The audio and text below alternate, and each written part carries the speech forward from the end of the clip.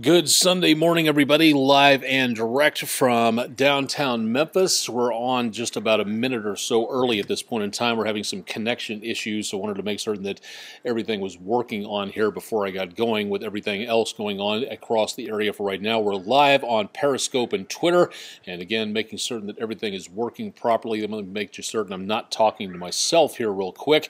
And it looks like, okay, good. We're back on the net with no problem at all. Minor technical issues, stuff happens, but you kind of like to know a little bit more about what's going on before it gets on here. For some reason, again, the internet's been a little cranky, so it's a little difficult to say that, again, we were very much on the broadcasting or netcasting side of things, unfortunately, because we didn't have a signal going out for some odd reason. No idea why, but there it is. So as of right now, things looking pretty good for the time being. Right before the time we start, we'll go ahead and get going here in just a little bit. In the meantime, if you're just joining us, please make certain that you send any pictures you've got, weather pictures. We'd love to be able to see those from around the Mid-South or from points at wherever you happen to be. Drop us a city and state and also more information about just general location. And if you got a weather report, we'd love to see more about that as well in the Mid-South area. So stick around. Again, we'll have more details on that and who's checking in from where coming up in just a little bit. So more details on that in just a little bit. And again, your complete forecast coming up here relatively soon. Live on Periscope and Twitter. Give me just a second here to invite our Facebook friends in this morning. And as of right now, it looks like our microphones are working. Sorry about the audio difficulties on Facebook from earlier. We seem to get most of those fixed at this point in time, and hopefully everything will stay that way.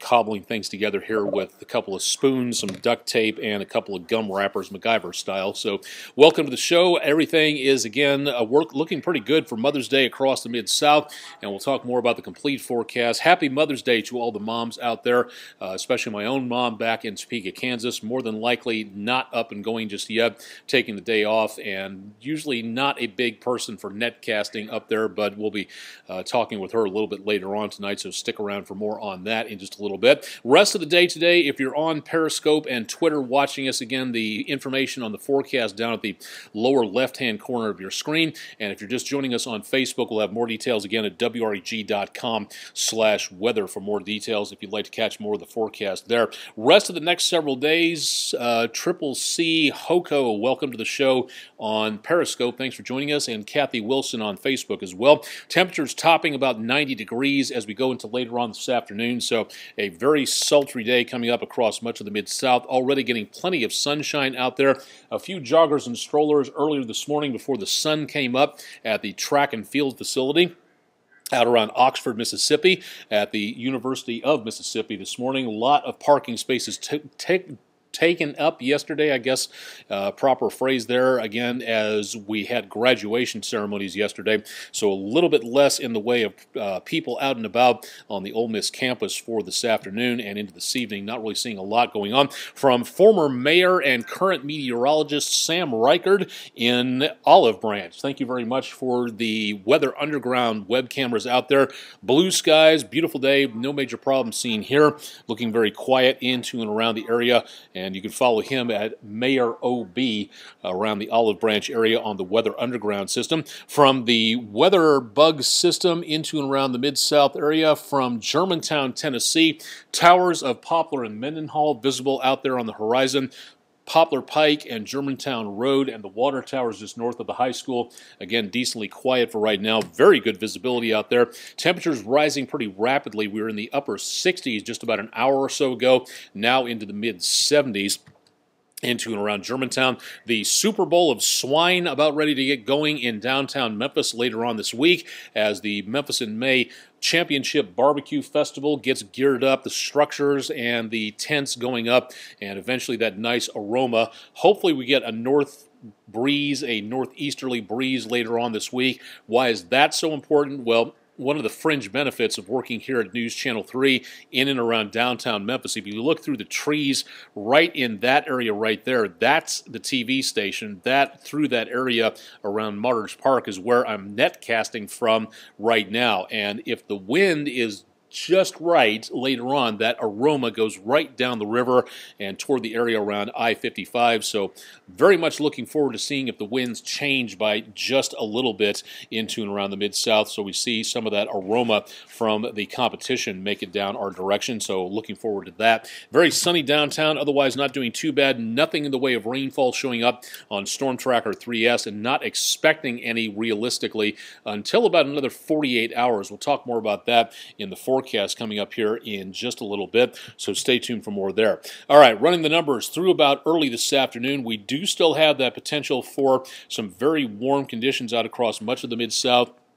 Looking at numbers going back into around the mid to upper 80s to lower 90s right after lunchtime. So taking mom out for lunch or maybe even dinner and a show later on tonight, it's going to be pretty steamy out there. Add to that, if you're going to be doing anything outdoors in the way of, say, yard work for today, exercising outdoors, that extra slug of water would not be such a bad idea. And remember to take breaks as we start to get more warm, moist air up off the Gulf of Mexico. This is where we're going to be seeing, again, get a little bit more stifling out there, so definitely want to make certain that you're taking care of yourself, putting back the water that your body sweats away. You get rid of a decent amount of it, and you need to put that back to avoid dehydration, so please remember that if you're going to be heading out the door pretty soon. Welcome to everybody joining us on Facebook, Periscope, and Twitter for this morning. Thanks a lot to everybody for dropping on by for the early portions of Sunday morning. Rest of the Mid-South, again, not seeing anything in the way of cool conditions right on in through News Channel 3 at 10 later on tonight. Conditions continue to be very warm. Through News Channel 3 daybreak tomorrow morning, make certain you tune in to News Channel 3's Todd Demers with his forecast bright and early. That'll be starting at 4:30 a.m. tomorrow. And through rush hour into around the rest of the day. Now, notice again the green showing up over here. The computer gets really overexcited on some of these models, and with the extra amount of moisture coming up from the Gulf of Mexico, it starts saying, hey, wow, look, rainfall coming our way. But just hang on a second, Hal. It does not look like we're going to be getting anything in the way of rainfall for tomorrow. Reading the higher humidity levels, it sometimes overestimates that as plenty of rainfall out there, and I don't think we're going to be seeing anything in the way of rain until we get into around Tuesday or so. Monday, I think, is going to be plenty of sunshine and some more clouds, yes, but the chance of rainfall at this point just does not look to be an option at this time, so we'll keep our eyes on that. Mother's Day today, again, very much on the warm side. Normal for this time of the year is about 80 degrees, and we're going to be about 10 to 12 degrees above that. Didn't even hit 90 yesterday for a high temperature. We got way up into the upper 80s for the official high in Memphis, but that was warm enough as it was, and will be a little bit warmer than that later on this afternoon. Even warmer tomorrow, but still not seeing anything officially in the way of rainfall potential out there. Now, this forecast has also changed for Tuesday. If you didn't see the forecast since last night, we did have, again, late chances of showers and thunderstorms on Tuesday evening, past about News Channel 3 at 10, and pretty close to about midnight on Wednesday. In this case, we've had to move the forecast up a little bit for showers and thunderstorms possible by about Tuesday afternoon and evening. Now, again, a lot of schools starting to wrap things up. Summer vacation is coming up pretty quickly. A lot more kids going to be out and about. A lot of outdoor activities taking place. If you have outdoor activities from, say, any time in the near future, all the way throughout the rest of the summer, keep in mind, again, keep yourself hydrated and cool. Don't overexert yourself. And number two, and more importantly, when thunderstorms are in the area, it may sound like a silly catchphrase to you, but if it saves lives, I'm all for it. So remember, turn around, don't drown when there's flash flooding, and also when thunder roars, go indoors. It's very safe if there's a thunderstorm within view, or if you can hear thunder, you are close enough to get struck by lightning.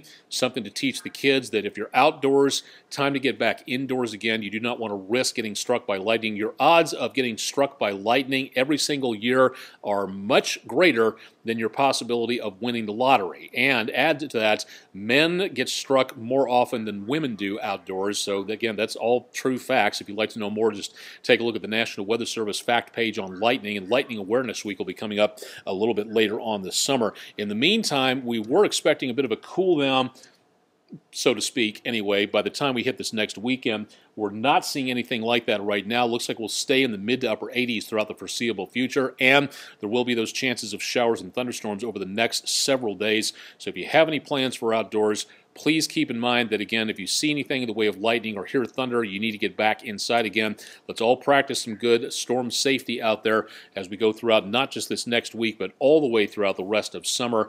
And keep an eye on those in and around the area. Back indoors in a sturdy building is going to be your best bet, just to be on the safe side out there. Even if there is no severe weather out there, let's all be careful when lightning and thunder are around. Millington, Tennessee, starting off weather where the troops are. It's our little kind of salute to everybody on the home front and to all those who are wearing the uniform of the United States military, either in country or around the world. Starting off at naval support activity, lower 70s, plenty of sunshine with calm winds. Heading down toward Guantanamo Bay in Cuba, temperatures again a little bit warmer, back in the lower 80s. No thunderstorms just yet, and at the high temperature for the day of 82 with partly cloudy skies. Into around Europe and the Mediterranean, 50s. Few thunderstorms back around Aviano, Italy, and some rain showers off the area of the Adriatic, back toward around Pristina, and into around the Persian Gulf. Very much on the warm side, cooler, so to speak, around Bahrain.